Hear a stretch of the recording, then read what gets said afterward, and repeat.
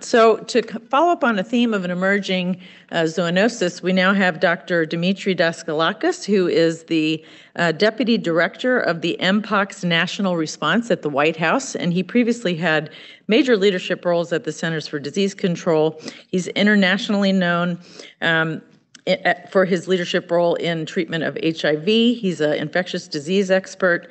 He's focused much of his career on the treatment and prevention of HIV and STIs, and he's an activist physician with a focus on LGBTQ communities.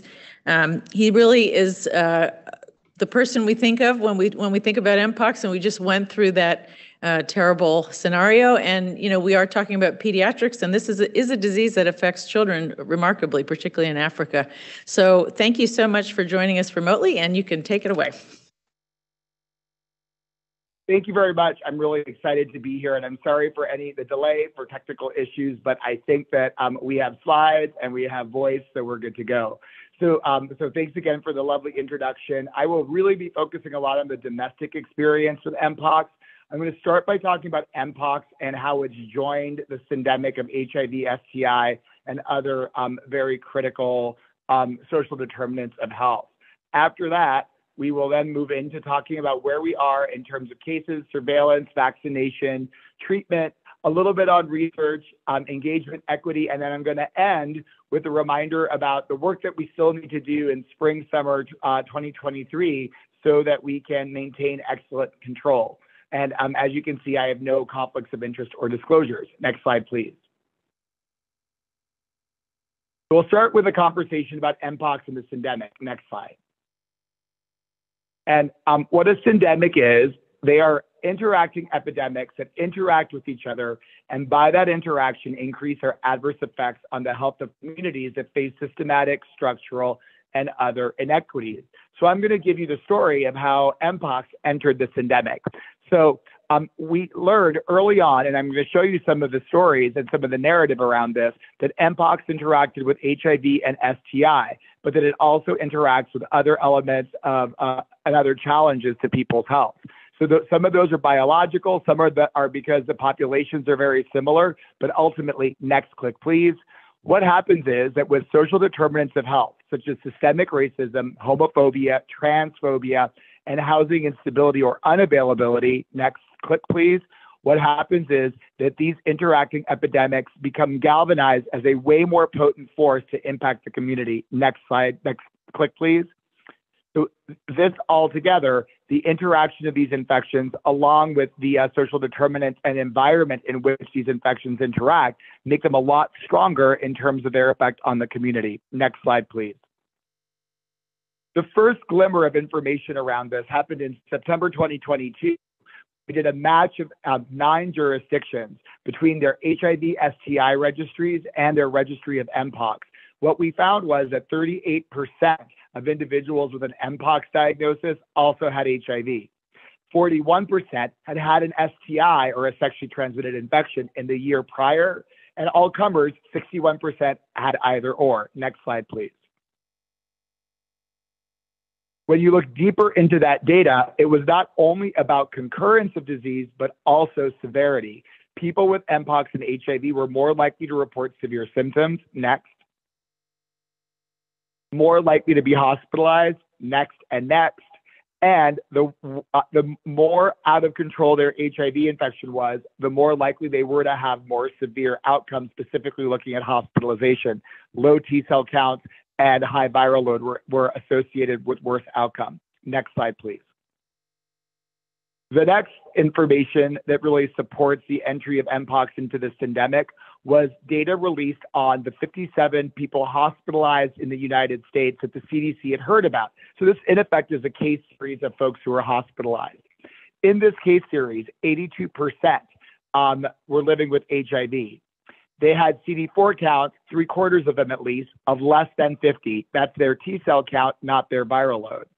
Only about 10% of them were on HIV medications. Click, please.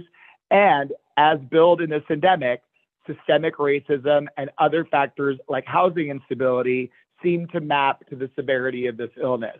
Next slide, please. An international case series subsequently was released that really back up at least the biological interaction between HIV and Mpox, with severe complications being way more common among individuals with lower T cells. In fact, all of the deaths that were reported in this case series happened in individuals who had T cells that were less than 200, and higher viral loads were also associated with worse outcomes, but HIV viral loads. Next slide, please. A couple of weeks ago, CDC also released data on the 38 deaths that have been reported so far in the United States that have been attributed to Mpox in an MMWR. Click, please. What was learned in this study was that almost all of the folks who passed away were Black, 87%, mapping very closely to what we saw with the hospitalizations. Most were cisgender men, which really correlates with who we were seeing these infections in the US. And among individuals that had data, the 24 decedents with HIV, most had T cells less than 50. In fact, only one had T cells over 50, and that individual's T cells were less than 200. Next click, please. The median age of decedents was 34, but there were folks as young as 22 who passed away. Click, please. Also, there was a geographic propensity to the South. So about almost 50% of these deaths occurred in people who resided in the South. And again, 5 of the 11 for whom we had data around housing were actually not housed. Next slide, please. I added a slide, but it's not in this deck. LA County just released data as well among their cases of Mpox in homeless individuals. This continues to play out. 60% of the homeless people who had Mpox were living with HIV, and around 50% of them were virally unsuppressed. So the story continues. 21% of those individuals were subsequently hospitalized with severe disease. So syndemic challenges require syndemic solutions. Click, please. And early on in the outbreak, we actually worked with multiple pieces of government to roll out syndemic strategy to address this outbreak. HRSA, through Ryan White, created flexibilities in their Ryan White funding so that funds and human resources could be used to address Mpox. CDC followed, looking at HIV resources as well as sexually transmitted infection resources in the prevention space that could also be used to address Mpox. But again, it's not all about infectious diseases, and certainly that's not been the story in the United States. SAMHSA created flexibilities in their drug user health portfolio as well as in their mental health portfolio to really allow the use of resources for Mpox. And then HUD, the Housing Authority, including HOPWA, which is the piece of HUD that deals with people living with HIV, created some very historic flexibilities so that housing resources could be extended to individuals affected by Mpox to improve outcomes and disease. Next slide, please. That leads us to where we are on Mpox, and I have more information that's newer than what I'm showing on the actual slide, so I will fill in what the new news is. Next slide, please.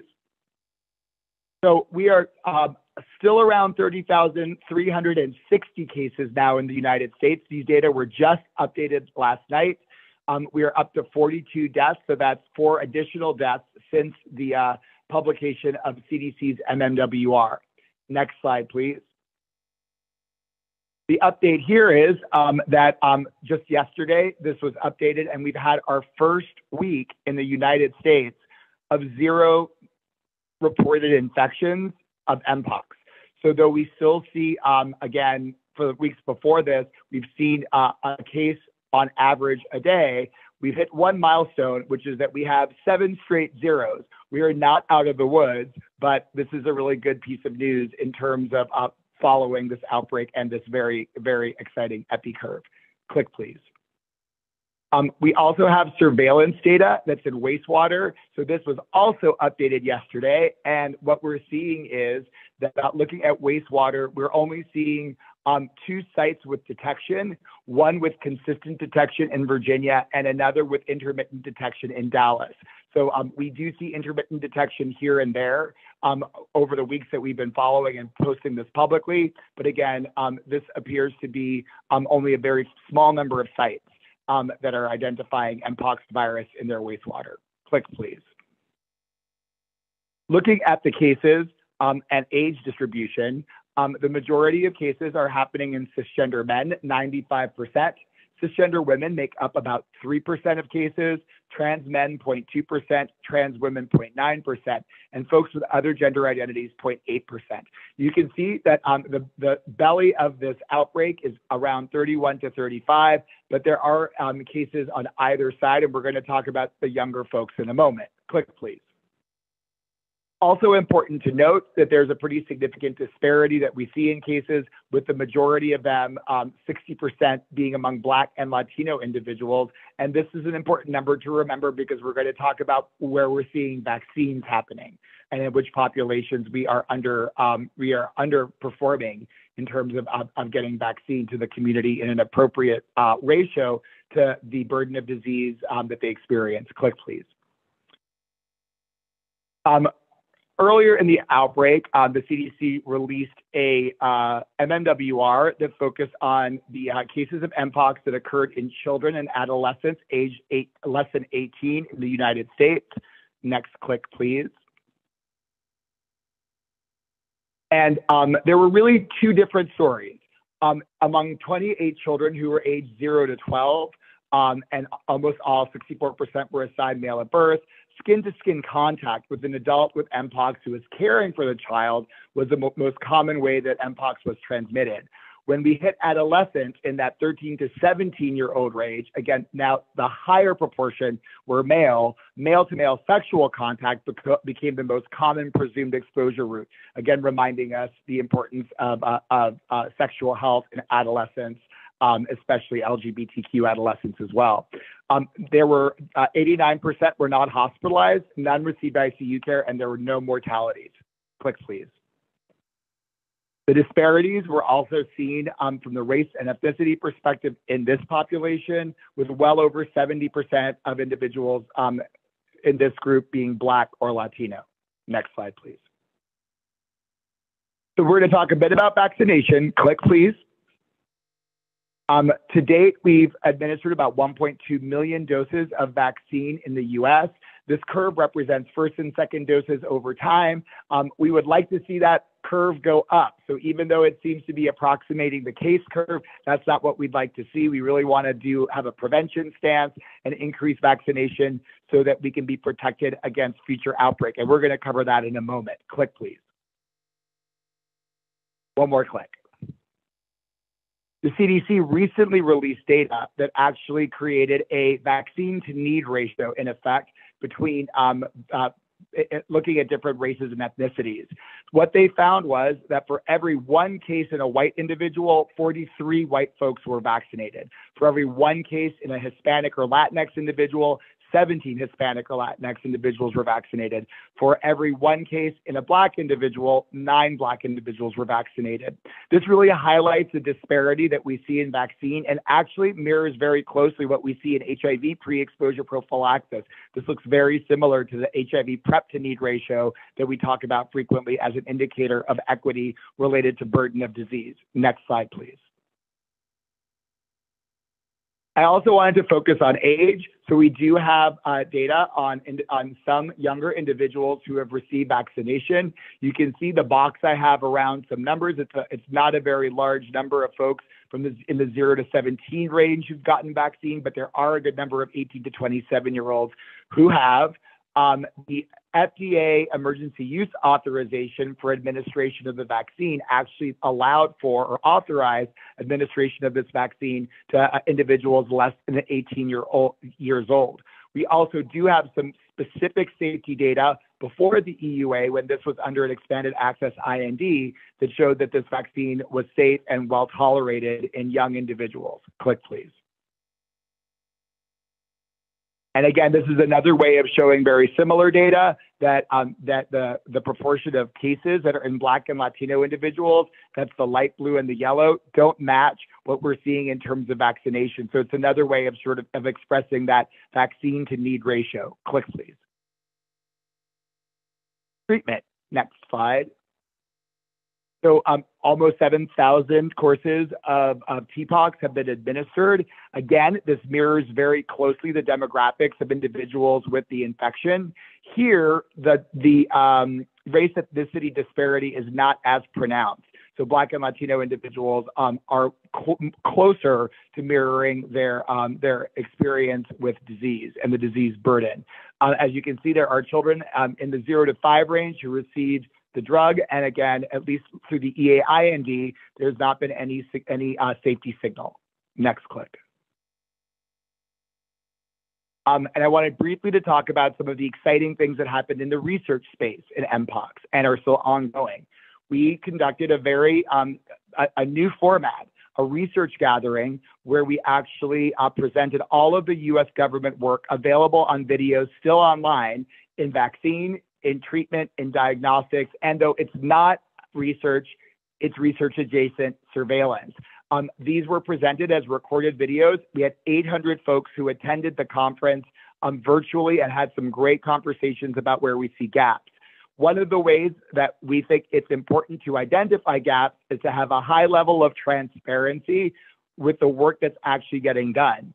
At the same time, we released an update of our U.S. government monkeypox research summary. It is available online on the HHS website for Mpox response, and it actually lists all of the U.S. government funded work that is happening in the Mpox space.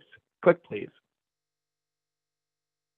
And there's 2 studies I wanted to highlight. One, the STOMP trial, which continues to recruit in the United States, with the goal of actually learning whether TPOXX actually has effectiveness in treating Mpox. It's approved under the animal rule, and it's approved for smallpox with an EAIND for use in Mpox. So this is an opportunity to actually learn not only about the safety, but some of the virology as well as the effectiveness of this drug.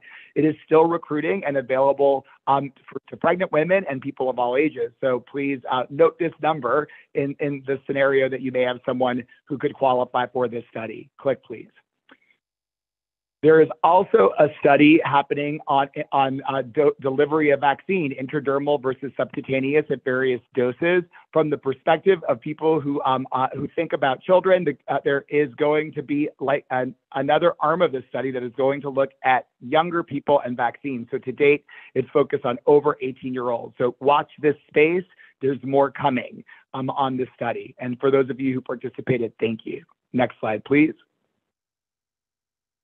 And I'm going to go through these quickly. One of the key features of this response was really engaging with the community. Click, please. So through over 600 White House engagements, we worked very closely with the Assistant Secretary of Health and her team. We really created a lot of outreach and connectivity between this response and the community. Click, please. This included going to the field and doing some vaccination efforts around the country. And so you'll see some examples of those. And many of them resulted in very good uptake among people who were historically not represented adequately in numbers of vaccines. Click, please. We also, through those interactions, created crowdsourced videos that are accessible and allow people to learn about vaccine as well as Mpox. So if you, they're definitely worth taking a look. They're on HIV.gov actually, and they don't focus just on people who are living with HIV, but have really good information. And the questions literally came from the people that we met in the community. Next slide, please. And this gets me to the end. So we need to finish the job. And let me tell you what I mean by the job. Next slide, please. There's modeling data from the CDC that asks the question, how high do we need to go to protect communities at risk from Mpox? What they found was that there's an inversely linear relationship between vaccination rate or immunity and the risk for an outbreak. The more people who are immune by vaccine ideally, but also by natural infection, the less likely we are to have an outbreak. There, however, was a threshold. Individual populations or jurisdictions with a rate of less than 35% of those at risk vaccinated are at risk for actually having outbreaks equal to or larger than the one that we had last year. So we have some pretty clear calls to action that we are not done vaccinating. Next slide, please.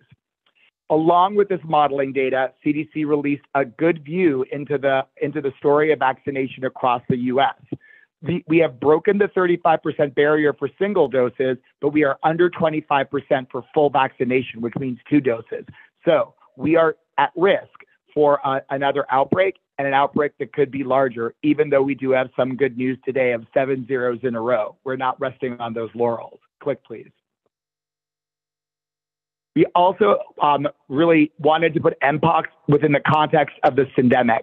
And so recently, CDC released a website that focuses on getting healthy and ready for summer 2023 with focus on LGBTQ individuals. Click, please.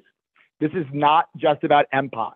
It's about travelers' health. It's about sexual health, including HIV, STI, Mpox, Shigella, meningococcal disease, all of the threats that are really challenging the community, mainly of LGBTQ folks. We have a section on COVID vaccines because COVID vaccines are super important. And in a non-infectious disease component, we have a lot of information about how to stop overdose, given that sometimes summer fun could mean being close to people who are using drugs or using drugs yourself. Click, please. With that, and with all those technical difficulties, we've made it through the slides, and I think that there is a little bit of time for some questions and answers. So I'm sorry that it took me a while to get on. It was all sorts of trouble and probably all my fault. No, it was no, thank you so much for your presentation. I mean, this is one of the most recent examples of what we were talking about in the prior session about how these things emerge and how it directly impacts adults and children. Is there any questions in the audience before I ask a question? Yes, Dr. Teach. How long is vaccination?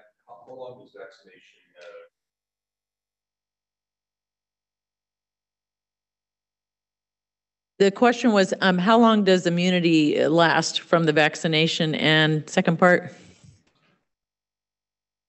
will this be a recurring issue, or do we think we'll stamp it out once and for all?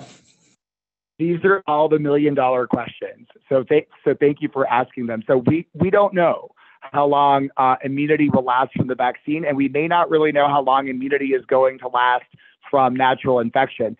To date, there have only been 5 reports of individuals who have had natural infection, who have had recurrent infection. So if it is possible, it's not happening very frequently.